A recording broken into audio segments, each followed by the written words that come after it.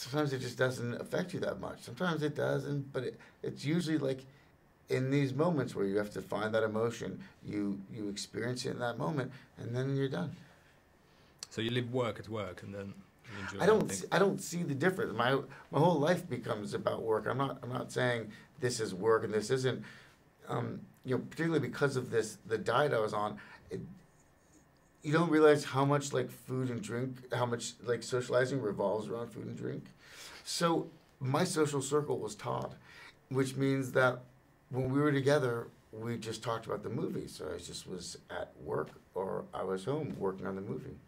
Must have been a torture though. You were having one apple when other people were having proper lunch. It wasn't one apple. I don't know who said that. I think Todd probably did. What was it? It was there was also lettuce and steamed asparagus with vinegar. Well, that's a proper feast.